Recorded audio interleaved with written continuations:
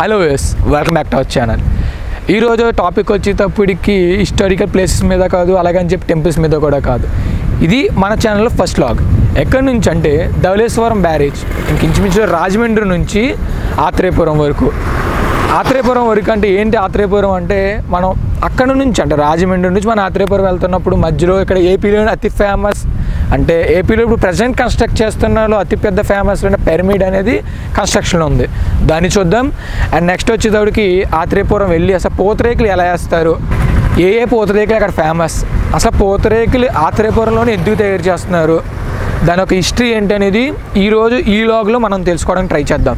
ఈ వీడియో కొంచెం లెందీగా ఉంటుంది, సో కంప్లీట్గా చూడడానికి ట్రై చేయండి. ఇంకెందుకు ఆలస్యం, లెట్స్ గో.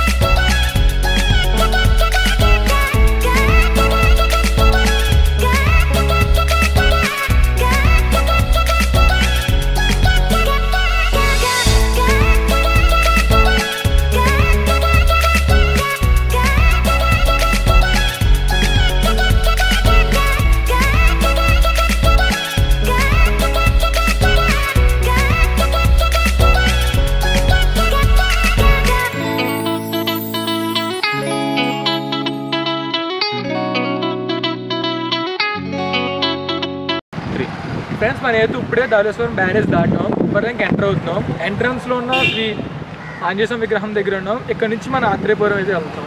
చూడండి.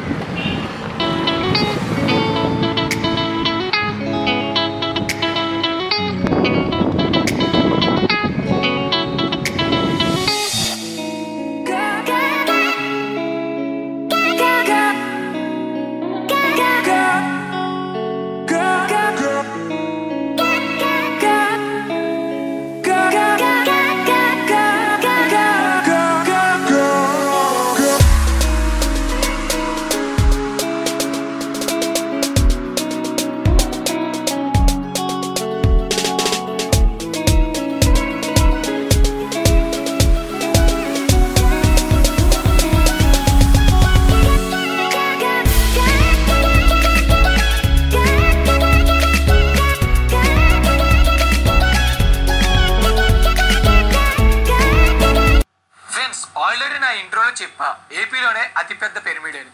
అది ఇది వశిష్ఠ గౌతమి మహా పిరమిడ్. పేరవరం, తూర్పుగోదావరి జిల్లా, ఆంధ్రప్రదేశ్లో ప్రజెంట్ ఇదైతే ఉంది.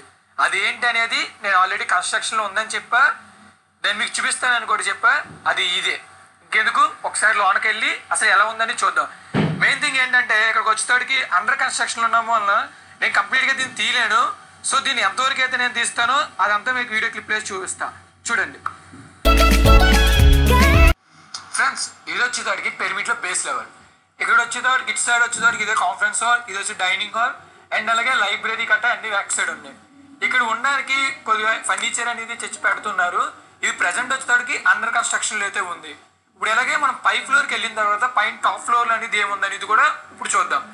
ఇది ఏంటంటే కంప్లీట్ అయిపోయిన తర్వాత కూడా నేను మళ్ళీ ఇక్కడికి వచ్చి షూట్ చేయడానికి మళ్ళీ ట్రై చేస్తాను. బికాజ్ ఎందుకంటే ఇదంతా అండర్ కన్స్ట్రక్షన్లో ఉంది. ఏది ఎక్కడ ఉందనేది కూడా మీకు కూడా సరిగ్గా తెలియదు కాబట్టి ఇది కంప్లీట్ అయిన తర్వాత కూడా నేను మళ్ళీ వచ్చి షూట్ చేయడానికి ట్రై చేస్తాను. ప్రజెంట్ చూడండి.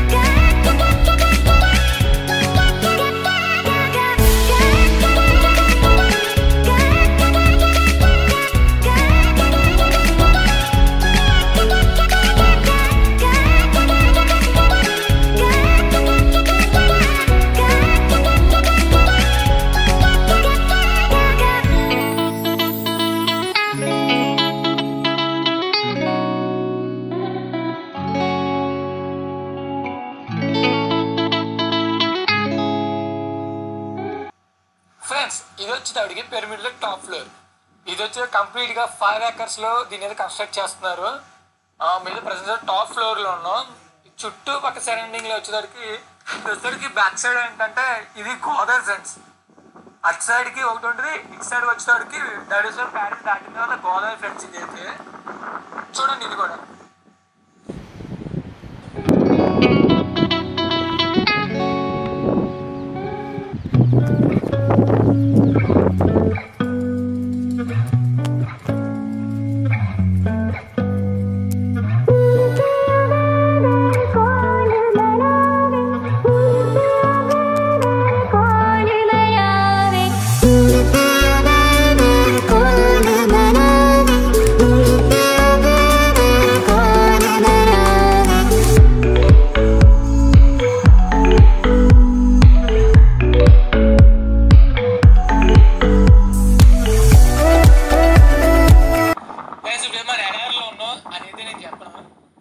రాజమండ్రి ధవళేశ్వరం బ్యారేజ్ దగ్గర, అంటే గోదావరి గొట్టి దగ్గర అయితే మనం ఉన్నాం. నేను ఆల్రెడీ చెప్పాను మీకు ఈ వీడియోలో, ధవళేశ్వరం నుంచి అత్రేయపురం అయితే మనం వెళ్తామని చెప్పి. మధ్యలో నేను కనిపించే ఒక పిరమిడ్ అనేది, అంటే నేను ఎక్కడికి వెళ్తున్నాను ఏం చేస్తున్నాను కూడా ఇది వీడియో చూపిస్తాను నేను చెప్పాను.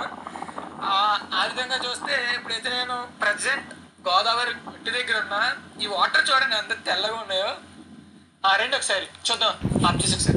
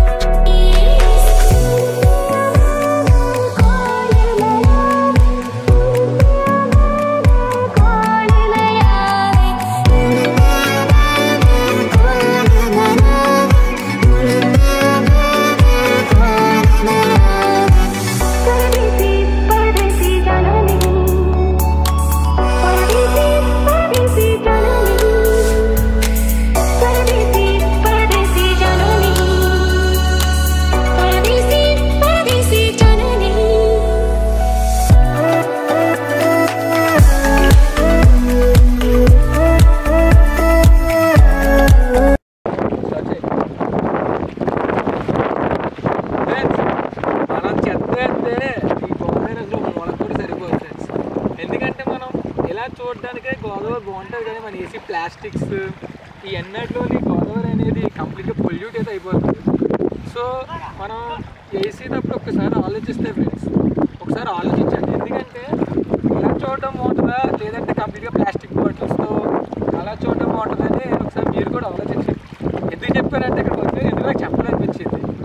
ఇక్కడ ప్రజెంట్ అయితే క్లీన్గా ఉంది. లాక్డౌన్ టైంలో ఎవరో కూడా మన గోదావరి దగ్గరికి వెళ్ళి ప్లాస్టిక్ బాటిల్స్ వేయడం, డ్రింకులు కాల్లోకి వేయడం ఇవన్నీ చేయక కొంచెం నీట్గా ఉంది. ఈ అందాలు ఎవరికి తెలుస్తాయి అంటే గోదావరి జిల్లాలో పుట్టినవరకు దీనికి అందాలు ఎందుకు తెలుస్తాయి ఫ్రెండ్స్. ఎందుకంటే ఈ వీడియో ఎక్కడి వరకు వెళ్తుందో నాకు కూడా తెలియదు. బట్ ఎవరైతే గోదావరి జిల్లాలో పుట్టారో నిజంగా చాలా అదృష్టవంతమని చెప్పచ్చు. ఎందుకంటే వేరే వాళ్ళు వచ్చి ఇక్కడ చూడాలంటే వాళ్ళ టైం కూడా సరిపోదు. ఎందుకంటే ఇదంతా మిషన్ లైఫ్ కాబట్టి పొద్దున్న లేగడం, తినడం, ఆఫీస్కి వెళ్ళడం, నైట్ రావడం, తినడం, పడుకోవడం, ఇదంతా మిషనరీ లేదు. ఒక్కొక్కసారి మధ్య మధ్యలో ఇలాంటి స్పాట్స్కి వచ్చి మనం టైం స్పెండ్ చేస్తే మాత్రం చాలా బాగుంటుంది. చూడండి ఎంత నీట్గా ఉంది గోదావరి. ఇది మనం ఎంత ఎలా పొల్యూట్ చేస్తున్నామంటే మధ్యలో ఒక రోజు వస్తుంది.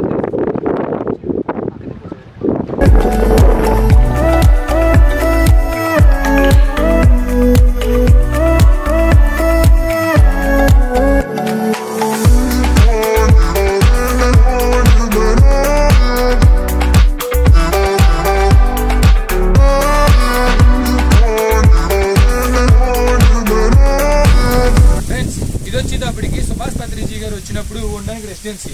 ఇది ఒకసారి చూడండి.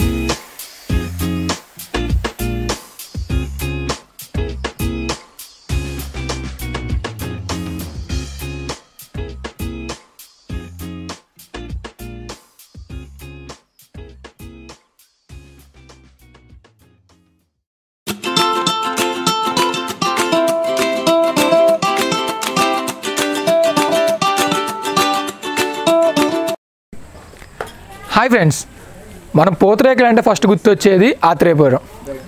ఆత్రేయపురంలో పూతరేకులు ఎలా తయారు చేస్తారు అనే ప్రాసెస్ ఆల్రెడీ మీరు చూశారు. అండ్ అలాగే మీకు పూతరేకులు ఫ్రెష్గా కావాలన్నా ఇక్కడ మనం ఎర్లీ మార్నింగ్ వస్తే బియ్యం నానబెట్టిన దాంతో పూతరేకులు వేస్తారు. అది ఎలా వేస్తారు అనేది కూడా మనం వీడియోలో చూసాం. అండ్ అలాగే దీని టేస్ట్ గురించి కానీ మీకు ఎలా కావాలన్నా నేను కింద ఈ నెంబర్ అనేది ఇస్తాను, మీకు వీళ్ళని కాంటాక్ట్ అవ్వండి. కానీ మీకు ఆర్డర్ పైన కూడా ఈ పూతరేకులు చేస్తారు. అండ్ ఈ పూతరేక టేస్ట్ వచ్చేటప్పటికి చాలా బాగుంది. ఇందాక నేను ఆల్రెడీ తిన్నాను. అండ్ ఈ వీడియోని మీరు కంప్లీట్గా చూడండి, మీకు అర్థమవుద్ది. అండ్ అలాగే ఆత్రేయపురంలో ఏ పూతరేక ఫేమస్, ఎక్కువగా ఏది బయటికి వెళ్తుంది అనేది ఇంకా మనం తెలుసుకుందాం. ఆప్చరా ఫ్రెండ్స్, ఇప్పుడు వచ్చేటప్పటికి ఆత్రేయపురం పేరు ఎలా వచ్చిందో చూద్దాం. అండ్ అలాగే పూతరేకులు ఎలా తయారు చేస్తారో చూద్దాం. అండ్ నెక్స్ట్ ఏంటంటే ఈ పూతరేకులు ఏ ఏ ప్రదేశాలకు వెళ్తాయో కదా ఇక్కడ నూనెలు అడిగి ట్రై చేద్దాం. చెప్పండి సార్, ఇక్కడ అసలు పూతరేకులు అసలు ఆత్రేయపురం పేరు ఎలా వచ్చింది, అసలు ఏ పూతరేకులు రెడీ అవుతాయండి? పూతరేకులు బెల్లం, డ్రై ఫ్రూట్స్, చాక్లెట్ సెట్లు, మళ్ళీ తేనె చెట్లు, కార్పొడి సెట్లు, మళ్ళీ క్యారెట్ సెట్లో తయారవుతాయి. షుగర్ పేషెంట్లకి, డ్రై ఫ్రూట్స్ స్వీట్ లేకుండా తినే వాళ్ళకి కూడా ఈ పూత చెట్లు చుట్టచ్చు. తేనె వేసి కట్టా చుడతారు చెట్లు. ఇది క్రీస్తు పూర్వం 100 సంవత్సరాల కిందట మట్టి కుండలో వండేవారు కదా వంట. అప్పుడు బియ్యం నానబెట్టి ఒక ఇంట్లో రాజులు దీన్ని కనిపెడతాం. ఎలా అంటే దాన్ని రుబ్బి పిండి కొండ మీద పొయ్యి కింద ఇటుకలు పొయ్యి పెట్టి కొండ మీద పెట్టి ఒక రేకు కింద తీసేవారు. ఇలా తీస్తే అది పలసన పొర కింద వచ్చింది. అప్పటి నుంచి కొండకు రంధ్రం కింద బెజ్జం కింద పెట్టి పూతరేకులు తీయటం ఆనాటి నుంచి మొదలు పెట్టారు. అప్పుడు కొందరు నెత్తి గంపల కింద కట్టని పట్టుకుని వర్తకులు, సిరి వ్యాపారులు, ఇతర ఊళ్ళు కట్ట పట్టుకెళ్ళి అలా ఇప్పుడు బాగా ఫేమస్ అయ్యి హైదరాబాదు, బెంగళూరు, అలా దుబాయ్ వరకు కూడా వెళ్ళిపోతూ సాగుతుంది. పూతరేకుల వ్యాపారం బాగా డెవలప్ అయింది. ఉండగా అలాగా తింటూ ఉంటారు రోజులను బట్టి. అదండి ఫ్రెండ్స్, ఇప్పుడు అర్థమైంది కదా ఈ పూతరేకులు ఎక్కడ తయారవుద్ది, ఎలా తయారవుద్ది అని చెప్పి మీకు అయితే అర్థమైంది కాబట్టి. అండ్ మీకు ఈ పూతరేకులు కావాలంటే ఆత్రేయపురంలో తీసుకోవాలి. ఎందుకంటే ఆత్రేయపురం నుంచి తయారైన పూతరేకులు మెయిన్.